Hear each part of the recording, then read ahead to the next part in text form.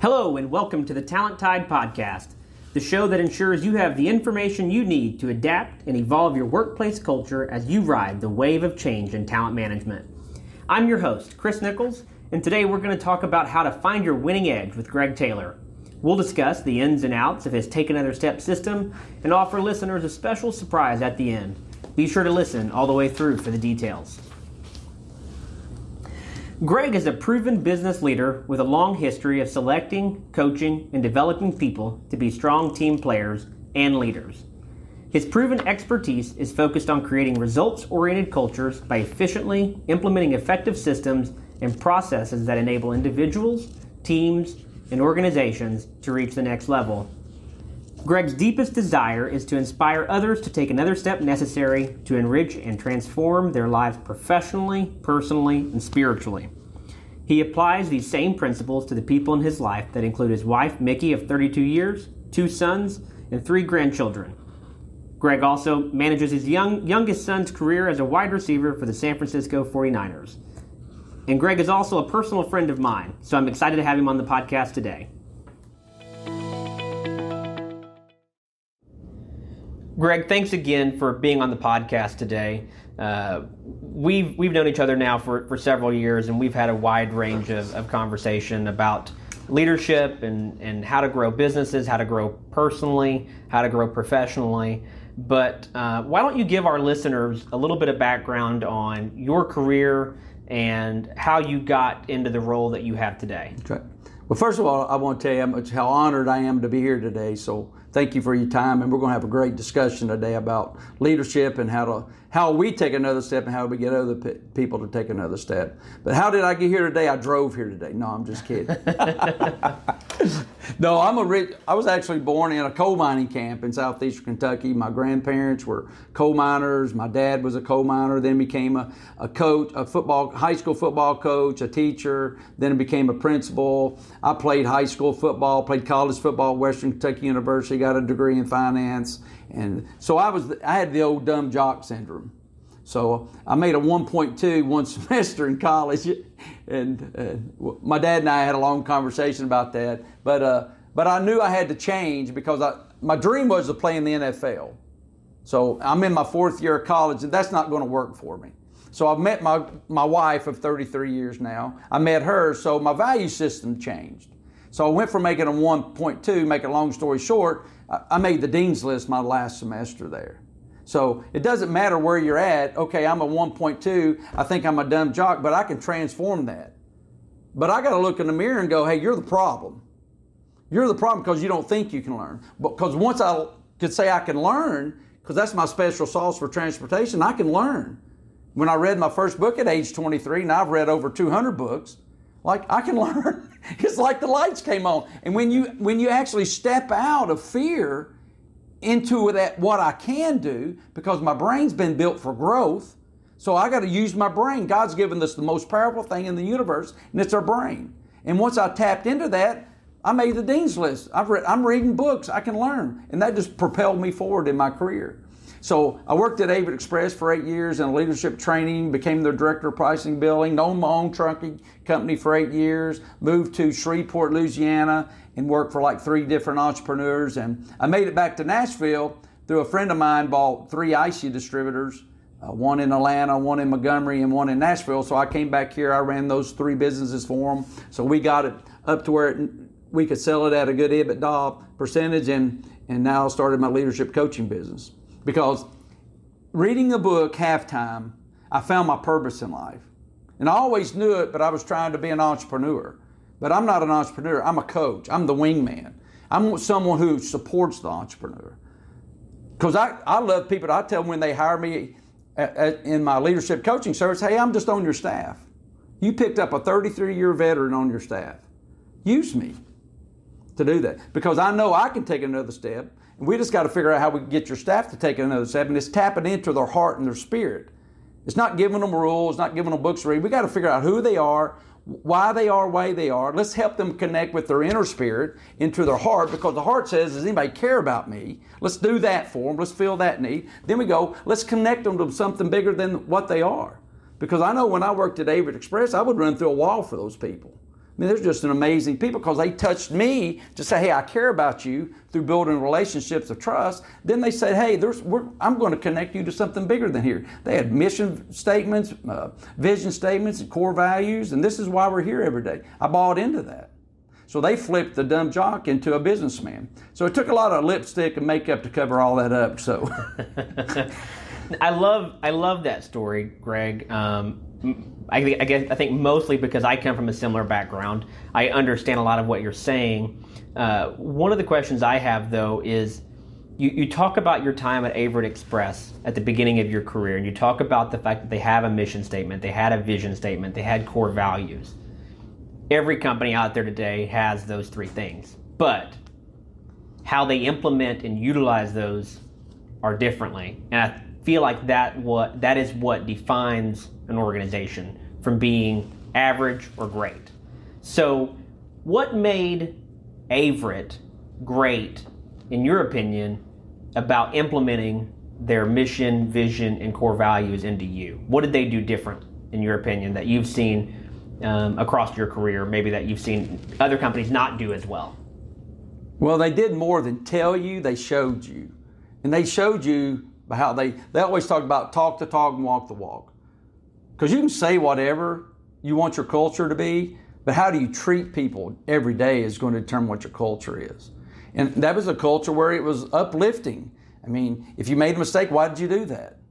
They didn't call me a bunch of names or say you can't do that. No, why did you do that? They let me do a little insight discovery instead of putting fear in me. Why did you do that? And they corrected little steps. Well, okay, I see what you did wrong. Insert that, mark that out, insert that into that process there, and that'll work. Oh, yeah, I see that. Now I got it. So when there's a mistake made, there wasn't fear that came over you to try to lie to them and tell them to try to cover up what was wrong. I was very bold to go, here's what I did wrong. I knew they were going to correct me. That is liberating. And if you're afraid to make a mistake, you'll never be as good as you can be. It's not going to happen. So it's not what you say you're going to do, it's what you do every day. It sets a culture. Because you've got a culture. You may say it's this, but go ask your people what it is if you really want to know. I love that answer. If you're afraid to make a mistake, it is so challenging to move forward. So with that being said, you talk a lot about being on the end of the spectrum that you had to tone it down a bit, right? Like you were always going so hard. Sort of like I should be toning it down now, are you telling me? No, I love your energy, Greg. I can keep up with your energy, but yeah, you got the same level of energy. Absolutely. And so what I find personally and professionally is that I have to make that adjustment to others. I have to come down from my energy level sometimes to meet them where they're at. So you mentioned in your career how important it was for you to understand that people are different than you. Can you talk about what that realization was like and how you came to that realization? I'm afraid to tell you how long it took me to figure that out. So I was probably my transformation from a volcano to a missile was probably in my 37 to 42 years old when I really said, everybody's not like me. And I've had people tell me that my whole life. The people, they're not like you, Greg. They haven't been through what you do. They don't have your personality. They don't have your experiences. Because my mentor would say, you got to figure out who they are. Don't worry about who you are. Maybe that was my problem. I didn't know who I was. Until I took a step back and said, who am I? What's my personality type? What's my family, childhood, educational experience? And what are my significant emotional experiences in life? Because I go, well, who am I? Then now that I know who I am, then I'm comfortable with who I am, honestly, because it takes some real tough questions to ask people, tell me what you think about me, and they feel free to tell you the truth. It made me cry a couple times. I'm going to get into that story, but doing some leadership survey, they blew me out of the water. They were fearful. I can't do that. I'm here to help them take another step. I'm here to inspire them to do something great. I'm not here to scare somebody. But that made me go, well, I can't do that. What? My mentor, he's been telling me that for 8 years, you can't have this much energy. You can't do this.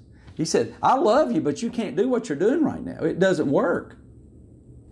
So you were that leader that made your employees uncomfortable to make a mistake. Is that what I'm hearing?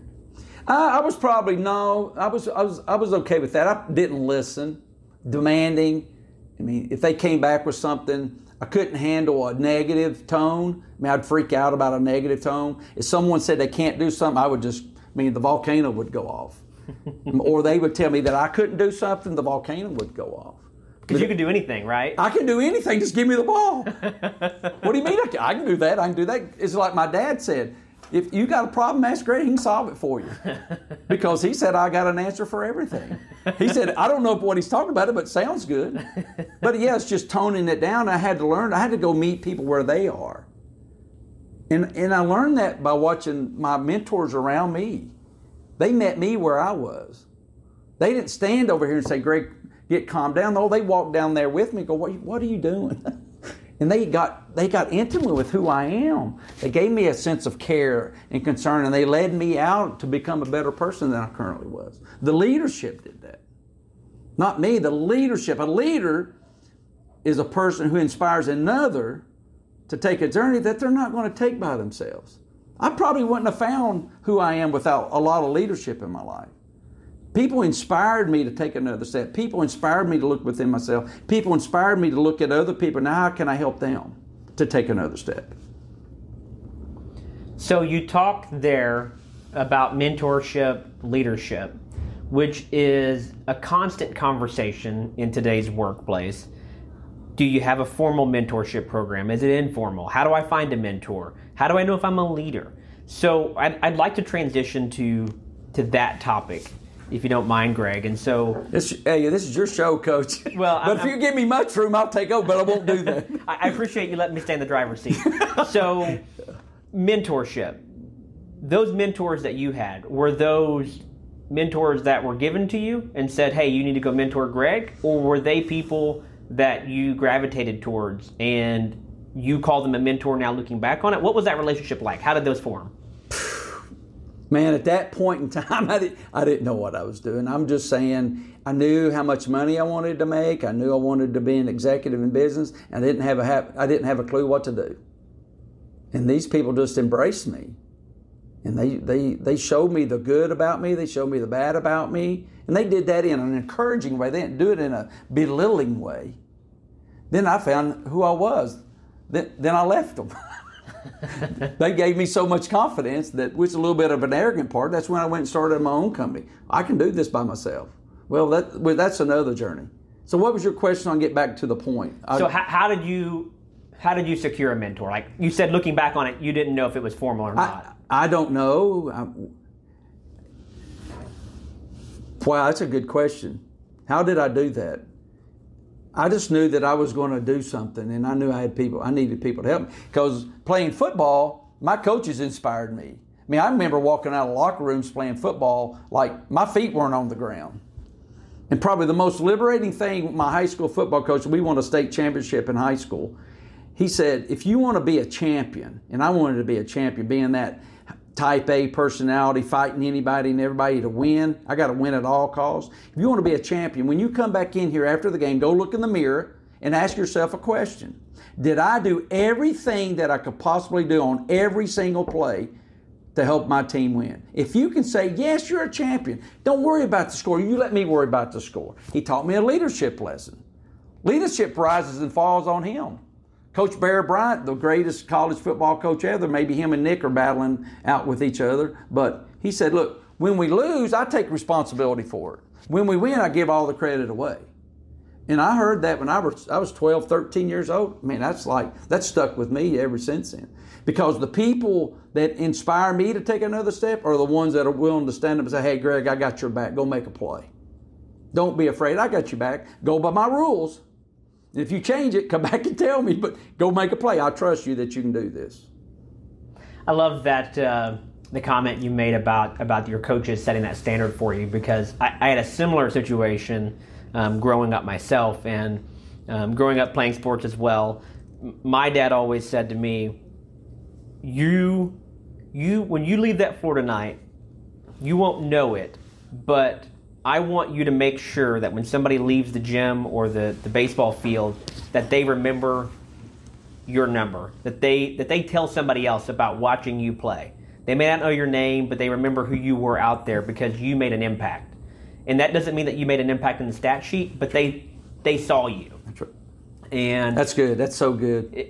It remains with me today. That's and good. He probably doesn't even know how strong of a quote that was for me. He would always tell me that over and over again, but it stays with me today, even in the workplace, right? And for me, it's how do I make sure that I make an impact on anybody that I come across every day? Like, I want it to be positive, right? See, he put that into you. That's a legacy put in, because a legacy is not something we give to people. It's something we put into them. Meaning by the way we talk, to how we make them feel, what they see us do, what they know about us. Because that goes into their unconscious mind, which is where 85% of your behavior comes from. So you just do that because he put it into you. Just over and over and over. Because repetition is your best friend. Doing the same thing over and over and over, hearing the same thing over and over and over and over, you're going to get it at some point. It's sort of like when I was 23 years old and I came home one day and I was talking to my mom, and I was actually talking like I had some sense, and she started crying. I said, "Mom, what are you crying about? You're talking like you got some sense." I said, "Well, I don't know if I'm just probably doing what you told me to do." She said, "Well, you never did listen to me." I said, "Well, apparently my unconscious mind, it was listening to you." So. Well, I love this. I love the conversation here about how to take another step, how to move forward in your career. But can you talk a little bit about what you're doing today? I guess first and foremost, you are an executive coach now. You're a leadership coach. You're doing these types of things to help other people. But how did you find your winning edge? How did you get here today? How did you end up in this room with me today to talk about how to move companies forward, how to move people forward, how to move yourself forward spiritually, personally, etc.? When you were answering, I was trying to formulate a question. One thing popped into my head. Really, it's probably my special sauce is probably winning through adversity. Just, okay, you failed, so what, now what? Okay, you got beat, so what, now what? I just relentless. Just, you got to win. You got to win through adversity. Okay, you lost yesterday, so what? My business failed. So what? That really happened to me. My business failed. So what? What am I going to do? Now, it took me a while to get, that was a process I went through to get over that, but I got over that. And my mom and dad would say, "Listen, Greg, when you fail, learn something from it. So make sure you don't do that again." Because in my business failure, I wrote down 8 things that I learned. Because I read those things to someone that's just starting a business. One of my clients is starting their own business. And I was struggling, golly, do I say this? Because that's kind of like a negative tone. But no, I want to inspire someone. Hey, don't learn what I learned the hard way. Learn it before you start. So I read those. We talked about those 8 things that I learned. And the biggest one was listen to other people. Take advice. People are smarter than you. Get the right people on your bus. Let them help you. Because I didn't want anybody to help me. I'm big bad Greg Taylor. I don't need anybody to help me. Well, that's not good. It's good in a sense, but it's not good in another sense. That's why one of my Take Another Step system in leadership philosophy is leadership is situational. I mean, that takes a lot of discernment and temperament to walk through all those different scenarios. And if you haven't been there before, you probably need to ask somebody that's been there before. Yeah, you bring up a couple of things there. That piece of adversity, right? Like, you talked about it through the eyes of winning, and it comes across from a sports perspective. But if we circle it back to business and we think about the terminology for those of our listeners that aren't the sports fans that you and I are, it's losing a client, right? It's understanding what happens when you lose that client and how you respond to losing that client, right? Because there's a positive way that you can respond and there's a negative way. And the positive way is to start asking the questions. That's good. What led us down the path to lose this client? It wasn't one thing. It never is. That's right. It's an escalation of different items. It's never going to be about cost. Cost might be in that group, but at the end of the day, the relationship at some point was fractured. So when you go through that adversity, Greg. Can you talk about the steps to take to evaluate and analyze a loss and what you do on the back end of that? Yeah, no, that's a good question. Hey, look, what you're doing, right? I call it hindsight's 2020, but everybody's got to be okay with hindsight 2020. You got to be able to look at the bold, hard facts in an ugly manner. Let's look at the ugly. Let's put ugly on the table. A lot of people don't want to do that. They can't grow. Sometimes we got to do like a what do you call it? Pruning. You got to prune trees. You got to prune some things. Is it essential or is it not essential? I mean, that's big verbiage in today's world. We got to figure out what's essential and what's non-essential. We lost that customer. What did that customer? What were their needs? What did they like? What did they dislike? Who's our competition? Do we really understand our customer? Well, let's go talk to them, Coach. Let's go have a conversation. What about, let's quit the email, stop the texting. Let's go have a conversation with them. Can you give me feedback here? Because I don't want to make this same mistake again. So I'm going to embrace the failure, step one. And I've got to embrace it, say this happened for me, not to me. Because in my business failure, probably 5 or 6, 7, 8 months it took me to go over it. One day I just crawled under my desk and I cried for 30 minutes. Because once again, I don't get beat. Well, you got your butt handed to you, Greg. So I just curled up in a little ball and cried and got it out. Then I walked out of there going, okay, I did it. It's my fault. Now, what are you going to learn? I had to buy that thing. I could blame people or I can go through the rest of my life being miserable. That day, for 30 minutes, I let all that anger out and all that frustration out of me. Now, I can put something good in me. Because you got to get ugly out of you. That was ugly. Okay, now what am I going to learn from that? That's when I wrote those 8 things. And it took me probably 2 years to write those 8 things. It's not a light switch. We're humans, we have emotions. You don't turn this on and off. Golly, that sounded like my wife.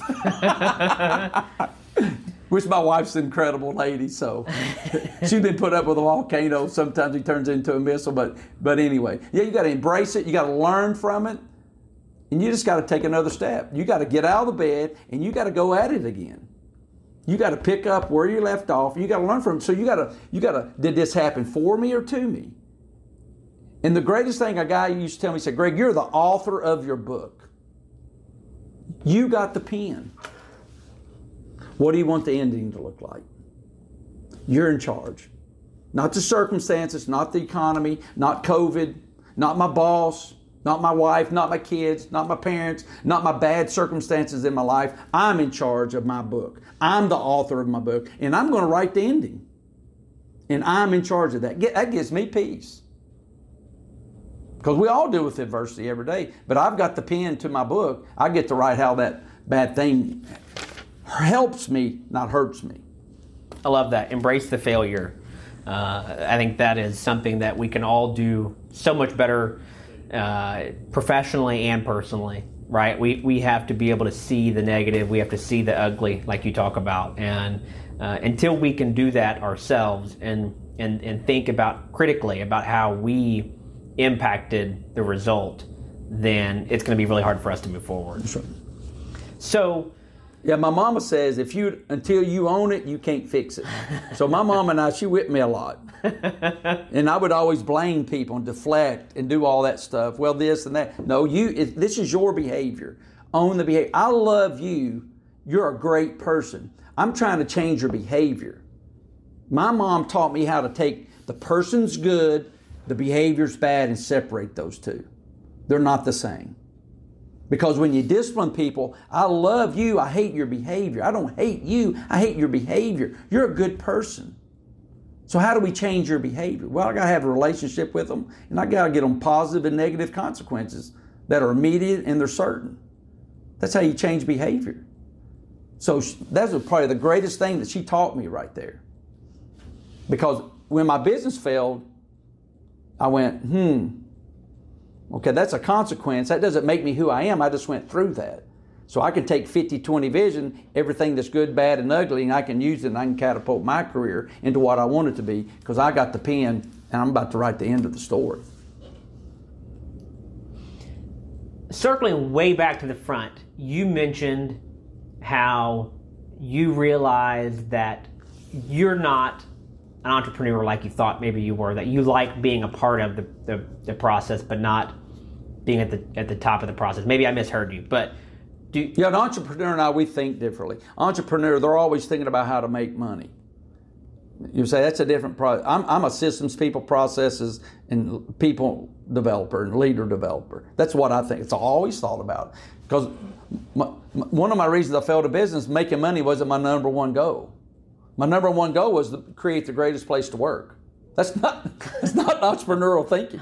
The entrepreneur's got to think about making money, because if you don't make money, you can't help anybody. I love people, but if I would have been focused on making money, I could help people. If you can't help people, you don't have the resources to help them. See, that's what everybody in America, we're getting confused. We got to have money, we got to have resources. And everybody's got to go earn your keep. It's okay to make whatever money you're making, just be content with it. And strive to take another step, that you're on that journey, because there's where happiness and peace exists, when you're on that journey and you know you're taking another step, and you know that you're not where you want to be, but you're not where you used to be. And when you look up and you can look at that and you go, damn, look at all the steps I took, Coach. Because if you take one step a day, that's 365 a year. Then after 20 years, I don't know how much that is, about 8,000. That's 8,000 steps. Right. Because if you're focused, you're committed, and you're consistent, and you're intentional with what you're doing, and you got to reward yourself every day with taking another step. Because it's not glamorous to take one step. You don't get your picture in the paper. You don't get it on social media. It's called work. It's called grind. It's called do things that other people are not willing to do. I think this is a great merger of the thoughts that we have around this podcast. When we talk about the workforce today, managing talent, companies have to have equal parts of a mindset of how we're going to generate revenue and how we're going to do that. And generating revenue is a mathematical formula. How you do that is based upon the people that you hire and the processes that you put in place. And there's so many organizations that we come across that have bad processes, bad systems. They know how they're supposed to make money, but the problem is that the processes and systems that they have in place are fractured. All right. So as a leader, whether it's a manager, director, VP level, even C level, you have to be able to influence others. So can you talk a little bit about influence and building a sphere of influence in the workplace? Oh yeah, I'll give everybody 2 books to read that I had to read, because connecting with people, my mom and dad taught me a lot of great things, but connecting with people, they didn't teach me that. And networking, so I had to learn those things, because everything, you can learn anything. And which I used to sit and just watch my mentor at Averitt Express, watch how he greeted everybody walking in. So guess what I did, Coach? I don't know what to do. I'm just going to do what he does. Because I read a book. It's called Your Winning Edge by Dennis Waitley. And it said, if you want to be like somebody, go do what they do. Wear what they wear. Read the books that they're reading. Talk the way they talk. Walk the way you walk. So I just started walking around looking at these executive offices. I'd see a book. I'd go get that book and read it. It had a magazine. I'd get that magazine. I'd read them and go, I ain't got a clue what that is. But that's okay. But I knew in my mind, I'm training my mind, and I know I'm going to get there. I just got to go through the process to get there. See, a lot of people are not willing to sit back and count the cost. I asked my son one day, he plays for the 49ers, he's in his 4th year, his sophomore year, going back to Louisiana Tech, your place that you worked, that's where we met. I said, you ever thought about playing in the pros? He said, well, I think that's what everybody does if you're in college next day. I said, no, have you really thought about it? Are you willing to engage in it? I said, I went and saw him training at a place here in Nashville, and I said, you're a little different. You got some different skill sets. Have you ever thought about doing it? He's like, yeah, but are you willing to work for it? I said, for the next 3 years, before you answer, yes, I want to, are you willing to work harder than everybody else? Are you willing to give up some friends? Are you willing to give up some fun? Are you willing to get with your coach after practice and let him critique you, and you work on every step, stop every wasted motion that you got? You got to work harder than everybody else. Then you got 3 years to do this, and you got a half of a half percent of chance of making it. There's no guarantee in life. I said, but if you don't make it, it doesn't matter. You're my son, I'm your dad, let's move on with life. But look at everything that you learned on that journey. Now what can you do with that? All the doors will open for you because you can handle responsibility. Then if you do make it, well, Lord have mercy. Nobody really cares either. Me and you do, that's okay. We'll take advantage of it. Let's move on. Let's take another step. Okay, you made it in the NFL, so what now? Well, now you got to take another step. Those guys get cut every day. Probably 25 guys got cut this week. Oh, I thought they had a contract. There's no contract. What have you done for me lately? You got to wake up with a mindset every day. I'm taking another step today. You can put fear on that, or you can put, hey, I'm just in life. I'm going to be the very best version of myself. That's my stress point. Am I good enough? I don't care. Am I working hard enough? I can control that. Okay? I can control being nice to you, Mr. Chris. Even though I don't want to, I can still control that. I'm in control. Then my oldest son, he told me one day, he said, Dad, I figured out the most powerful thing I have. It's the freedom of choice. I said, tell me about that. He said, my choices got me to where I am, and my choices will get me out of where I am. Where I want to go is based on my choices. I started crying. I was like, who's that? I was like, wow. He got it. He's got it. He gets to choose his path. Does that mean there'll be potholes and rain and floods? Yeah, bad things are going to happen. But it's okay. You get to choose to do what happens after that. Nobody's dictating to you what you have to do. You get to choose what to do. That's what makes this country great. It's November 4th, 2020, so we are one day removed from our election. And you talked earlier about how, we can't allow external circumstances to define who we are. And what a day for that, right? I mean, here we are, we're one day past election day, like I said, and we don't know who our president's going to be, but at the end of the day, it doesn't matter. Doesn't matter. Right? It doesn't matter. Our choice, we live in a great country where we have a choice in many instances how we respond to the negativity in our lives. And I think at this point, it's great to talk about. Let's transition to how does someone go about finding their own winning edge? You talk about how you've done it. You did it because you realized what your goals in life were. What if I don't know what my goals are? What if I'm sitting here and I've been in this same job for the last 8 years and I'm comfortable, but I'd like to take the next step, but I don't know how to? How does somebody go find their winning edge? Well, the first thing that came into my mind is you got to find a good coach or mentor. You can't do it by yourself. I mean, you can read all these self-help books that you want to read, which is good. I've read a bunch of them because once I learned I can read and I can comprehend what I'm reading, then I can do what I'm learning, that I'm getting what I want from what I'm learning, I think I'll read another book. So the first thing I would do, leaders are readers.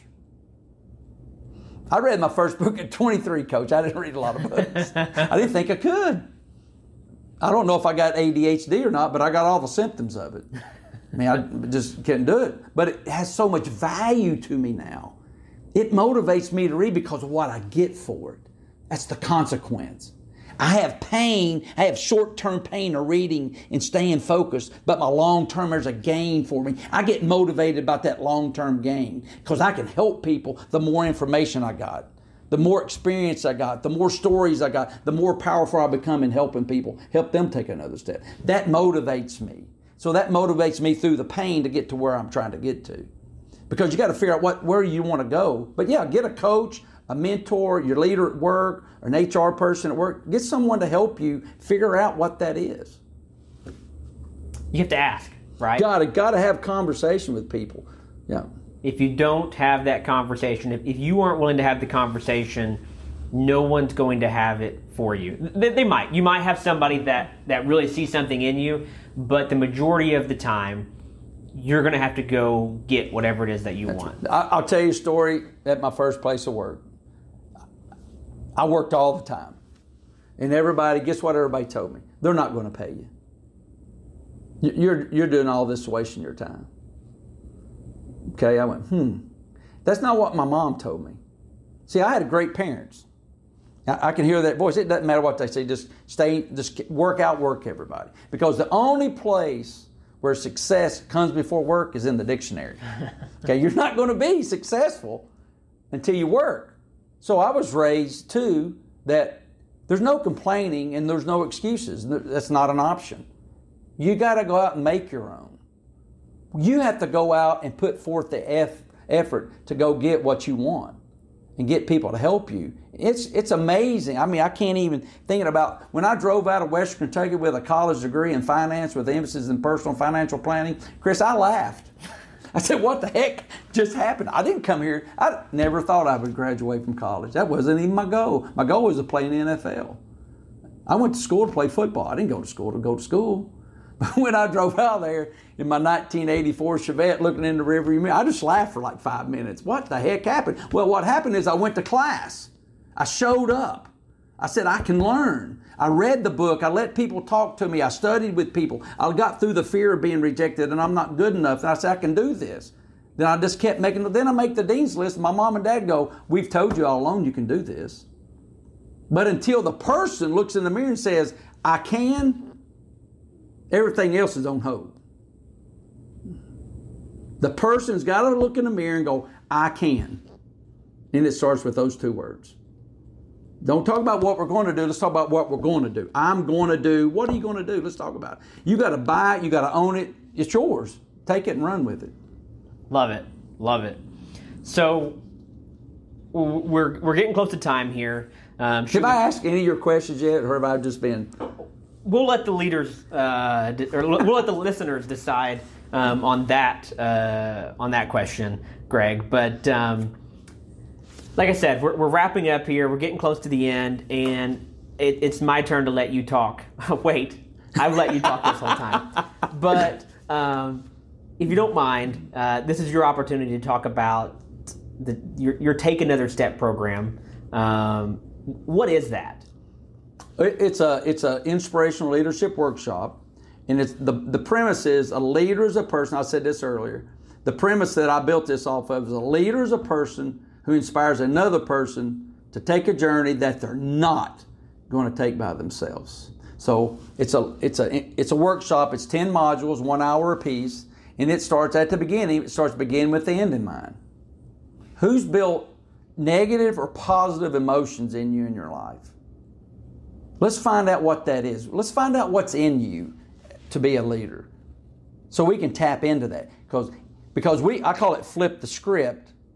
Because if somebody did something bad to you, now let's use that to make sure you don't do that to somebody else. Let's get conscious to that. Let's write that down. Let's talk about that. Then we're going to write your leadership legacy. Begin with the end in mind. Stephen Covey, 7 Habits of Highly Effective People. Then we go into core values. Then we go into mindset. Then we move into 10 things that leadership is and leadership is not. Then we move into the 4 mindsets that we need, which is to be our best, seize the day, make a play, and I'm a champion. And this is all about getting people to want to do great things because they want to, not because the management wants them to. See the flip? We can tell them to do all this stuff until they're inspired to do it, they're probably not going to do it. And it all starts with a relationship. Leaders would come to me when I was developing leaders in corporations. I can't get him to do anything. I said, what's his wife's name? What's that got to do? Got everything to do with it. What's his dog's name? Do you know Johnny played a baseball game last night? And they would go, how do you know that? I know him. You got to get to know how many times you got to get to know these people. They know you don't care because you don't know them. Well, they'll do stuff for you because, I asked him about Johnny's ball game and he walked by my office. How'd Johnny do last night? How about come out of your desk and come off your high horse and walk with your people and get to know them, get to know their experiences. What are they like? What are they not like? Because if you give of yourself, nature tells us they're going to give of themselves more. But if you don't give of yourself, they're not going to do anything. Hate to say that, but that's human behavior. We're emotional creatures. I'm the biggest emotional person there is. So I always said I wasn't emotional. That's calling the kettle. What's that? So anyway, that's the kettle calling it whatever. I can't say it. Pot calling the kettle black. There you go, Chris. Thank you. See, my older brother used to talk for me, so thank you. Greg, this has been great today. I'm going to have you back on because there's so many different topics that we didn't get to today that I'd love to talk with you about in the future. But before we wrap up, why don't you tell the listeners what that special offering is that I mentioned at the beginning of the podcast today? Yeah, how you connect with me, you can go to my website, www.findyourwinningedge.com, and I'll give you a free consultation, coaching consultation, so you can engage with that service to see if you like that or not. And I also do professional speaking services focusing on leadership and transformation. Then I have my 10-module Take Another Step system and inspirational leadership workshop. So there's also a new service that I'm providing. It's called The Lion's Den, A Leader's Journey.